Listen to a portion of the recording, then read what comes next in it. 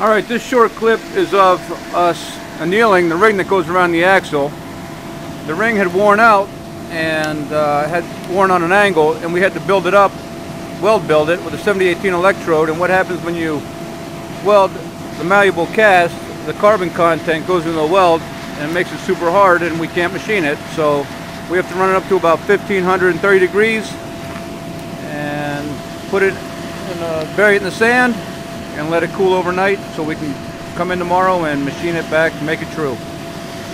So this is a little video of us annealing the ring.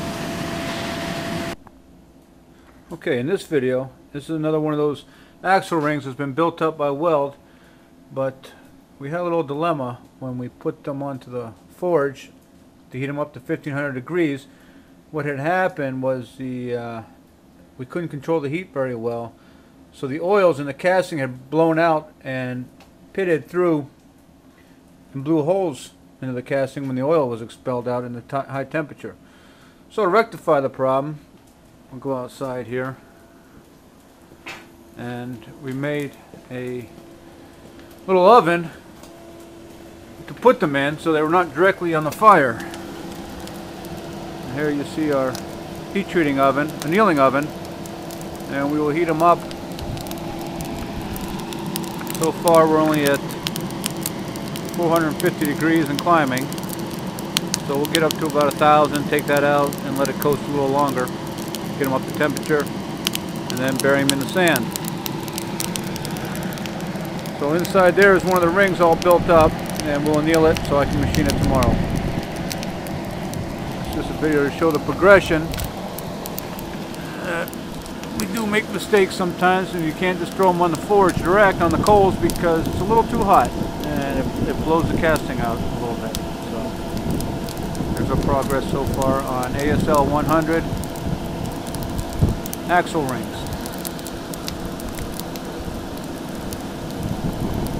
Alright, what we're doing here is making nice wool waste pack journals. So what I'm doing is we're soaking this in oil and then wringing it out, pack it down inside here. Why are you wringing it out? Well, now they're completely soaked with oil. I'll take a look in here. It's But don't you want it totally saturated with oil? I want it somewhat saturated with oil, but not totally saturated with oil. If it's too saturated with oil, then it will compress itself down under some pressure, and then it will become completely ineffective and it will flop around and whatnot. We want to have as much of this in contact with the surface of the bearing as possible. Keep it as cool as possible. Keep as much oil in there as possible. So we're looking at a little different consistency here. This is still fairly well saturated. You see, if I squeeze that, all that oil comes right out. That's pretty good. I might have to work on that a little bit, but we're getting there. All right, very good. Alright, I think we're recording. This is a test run. Let's see how it works. The situation is here, we got to put pins in these bearings, and the problem is these bearings are out of round on the pinholes. We'll get a close up here of what's going on. If you see, the bearings are too out of round. Also in the journal box, the bearing holder, the holes are the same. So I'm attempting to make a movie here. This is serious business.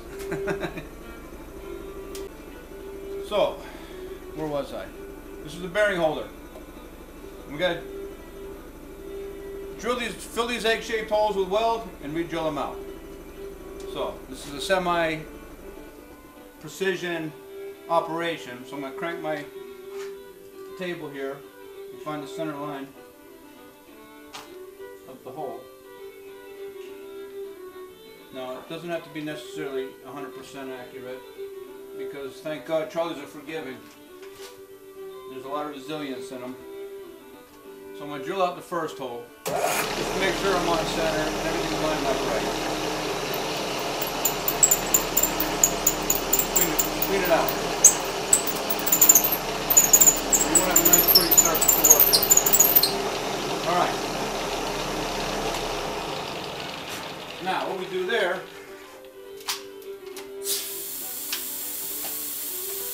punch the first hole. Now I'm going to going to come over, I'm going to weld fill it. I'm going to go against every shop teacher's curse of the world by welding on a machine. Maybe my shop teacher will forgive me. Mr. Heminger from Beatty Technical School in Pittsburgh. Alright, so I'm going to weld this hole up.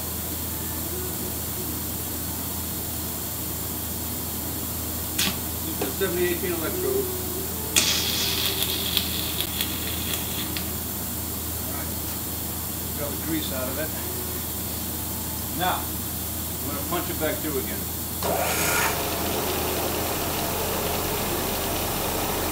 And that'll make us a good hole. So that's all we really need for the pin to sit in. I don't need to plug, weld it, and fill it, and re-drill it.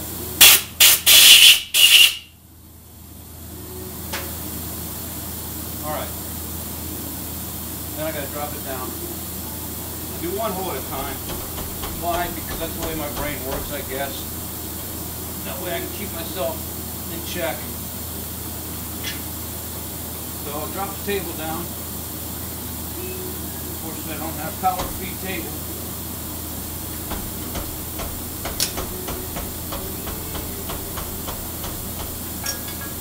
My workbench is trashed. I'm going to ream it out. 5/8 hole.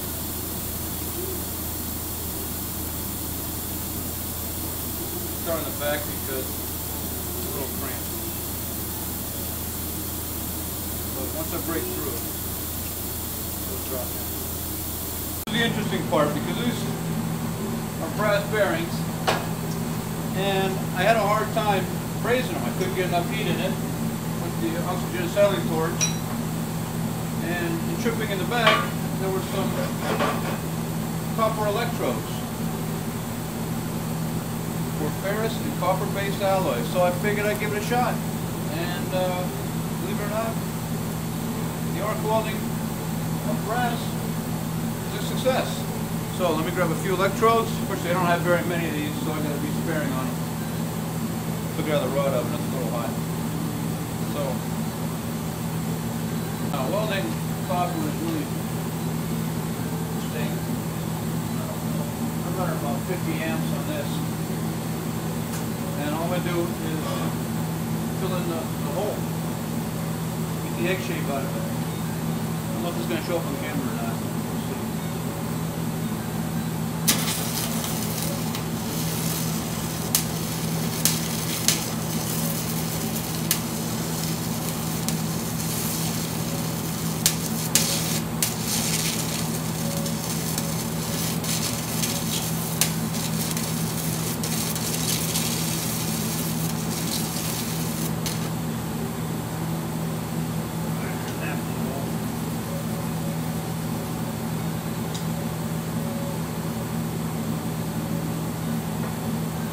Thought that brass would actually stick well, as you can see. Closes up pretty good. So that takes the egg shape out of it. So let me spin around and get the other side.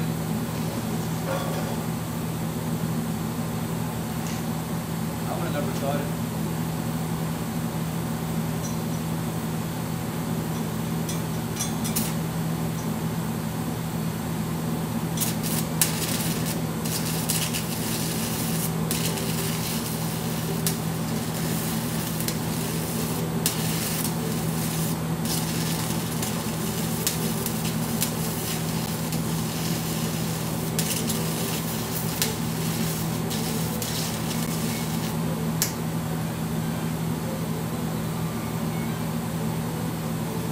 Years of grease and oil burned into the bearing, soaked into the bearing. Get that cleaned out, takes a good weld. Oh, you're cutting my camera. It's a production line here.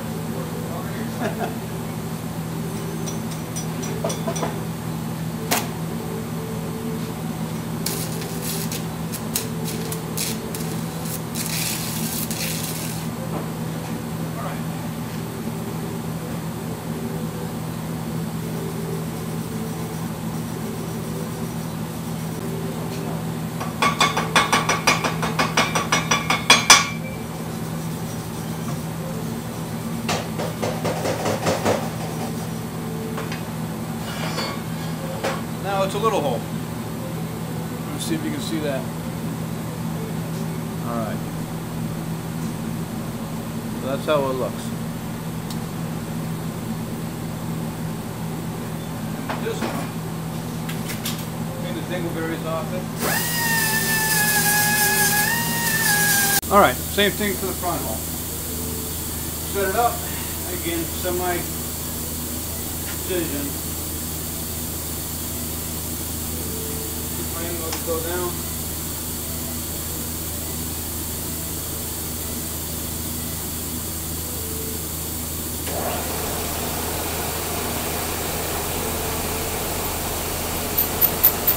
Clean out the bottom, get the old pin out.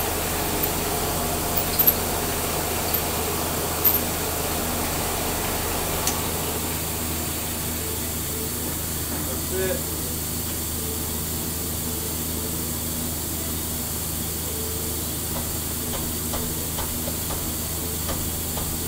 Out. This one wasn't too bad. Some were worse than others. It's good to go reach bearing holder. Nice sharp. Alright, now I gotta take my welded.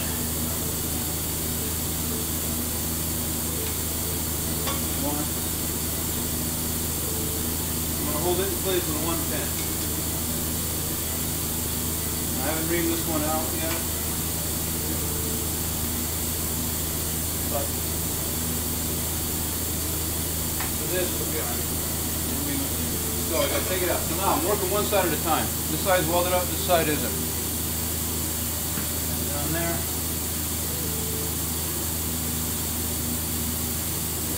Set up my hole again.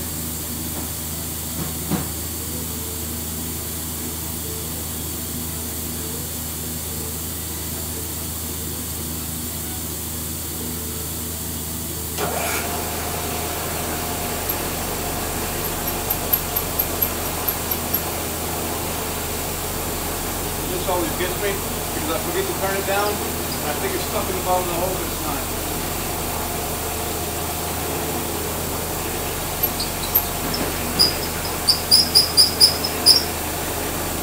I don't want to use too much grease because we got Loctite these in place and then you got to spend a lot of time cleaning them out, so I try to do them dry.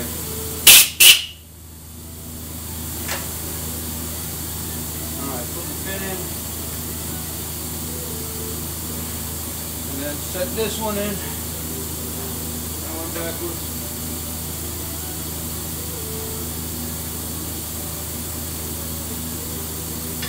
Yeah, I got a bar on it.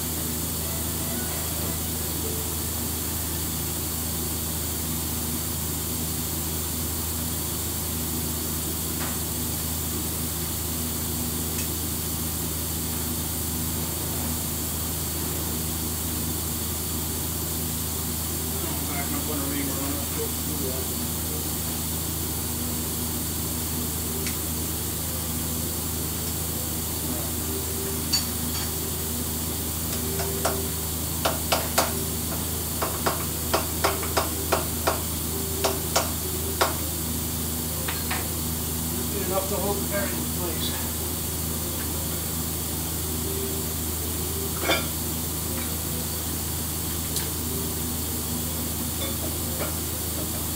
Now, got a little wobble in it. So this is where the guesstimation comes in.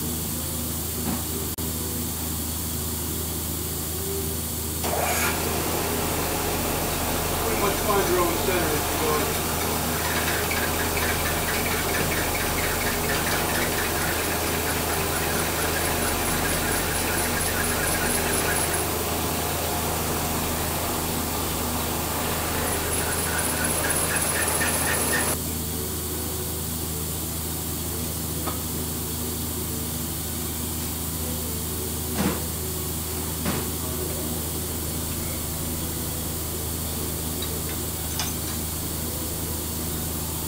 Always happens when you're making moves, doesn't it? Alright. Now we got a true hole again. I don't know if that comes out in the camera or not. So, we lost its egg shape.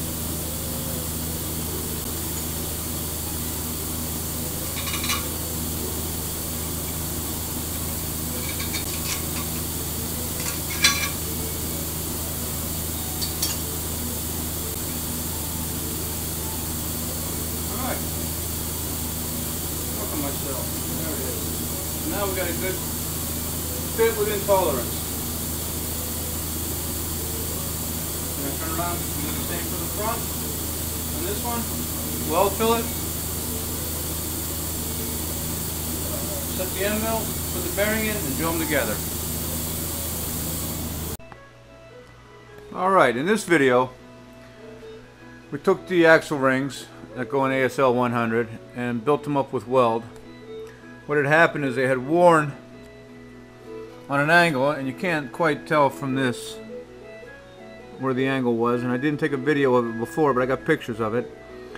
And weld builded the surface back using a 70-18 electrode, and since this is malleable cast, we had carbon migration of the weld, which caused it to become very, very hard, tool steel hardness. So what we had to do, in another video I think you'll see, we're annealing the ring in a forge, and we tried to run it up to about 1530 degrees and bury it in the sand overnight to make it machinable.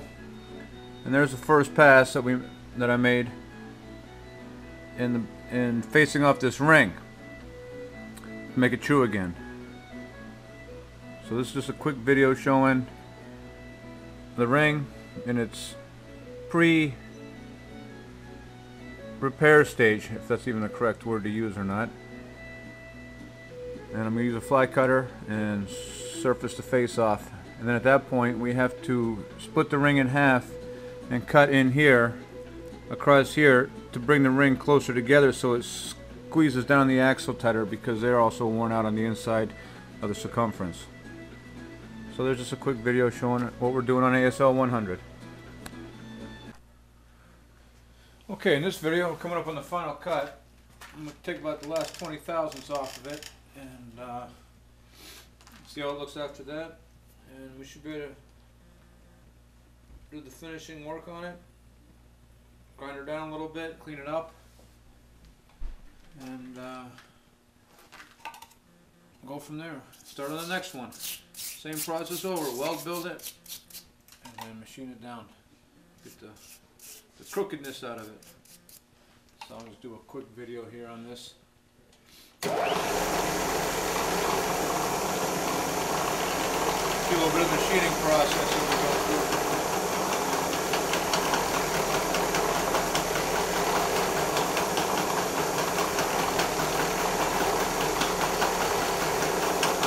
About 5 minutes to go around, so I'll cut it short because it's probably pretty boring.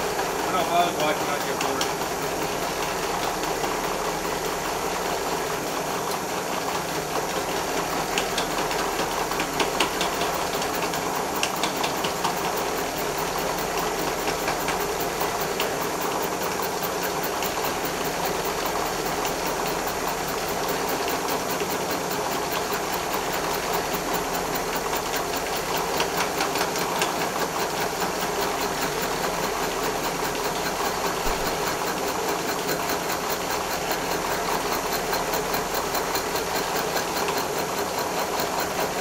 Unfortunately, I don't have power feed tables, so I gotta crank each one by hand around.